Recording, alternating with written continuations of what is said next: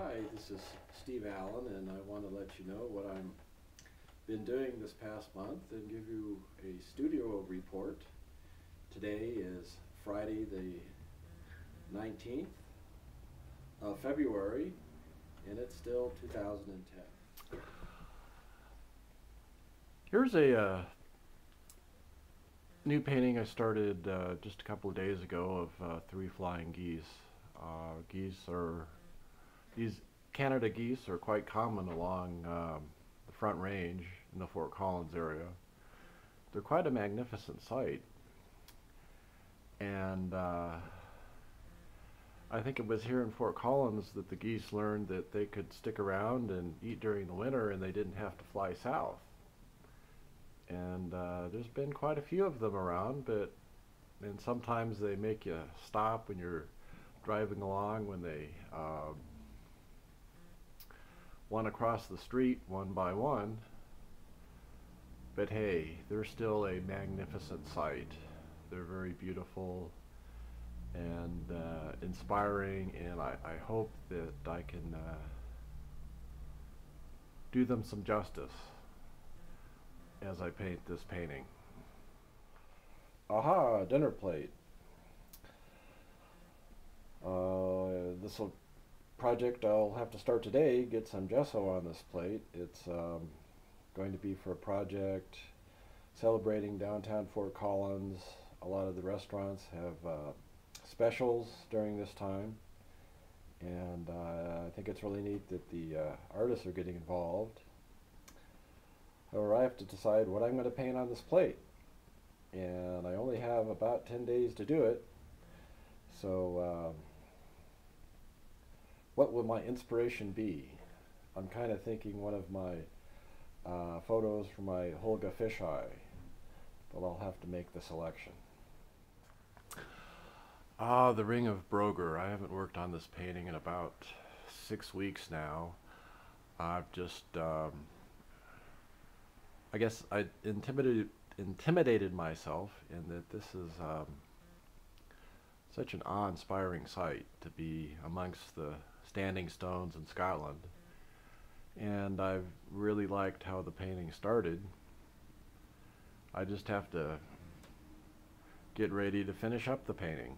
And I think pretty soon, by next month, I'll have it done. But it's maybe I just like the inspiration of having the idea of the stones in my studio. Who knows, but I've dawdled long enough. It's time to get going on it. This is a fun pastel project of an old cranky giraffe from the zoo. I think I got the drawing down pretty well. I'm having trouble coming up exactly with the colors I want to use. In that light pinky brown of the giraffe's fur away from the big spots is being tough to mix. But I don't know, when I saw this old boy at the zoo that day, I just had to paint him. Just one of those things you gotta do. So finally I'm getting it done. Sometimes it's good to put things aside for a while that you're working on. Still working on the polar bear. I see that I've got a straight line of color across his forehead, and I have to change that. But the main thing I've been thinking about is how to get the idea of the thick fur of the polar bear. And I've been experimenting with some different white pastels, but really haven't found the type of pastel, the softness that I want to use for the fur yet. But one of these days he'll tell me, get me done. I'm tired of waiting. Getting a lot of unfinished paintings. But that seems to be the way I paint. I get a lot of projects going and a lot of good energy for starting, and then after a while I got to get all these things finished, and it's great to have works in progress, but once I get them all done, it's sometimes hard to face a blank canvas, but it all works out in the end.